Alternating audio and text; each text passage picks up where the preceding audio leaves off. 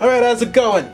You guys watching this? I got the B6D. This just came in a few days ago. Actually, yesterday. I'm gonna be doing a review on it. Pretty excited to put this together. I'm gonna start building right after I shoot this, but I just wanted to let you guys know, give you a quick update what's going on. Can't wait to get it out on the track. So I guess that's pretty much it. Kinda boring, kinda quick, but that's it. That's all I wanted to let you guys know, alright? Hope you have an awesome weekend, and don't hurt yourself, okay?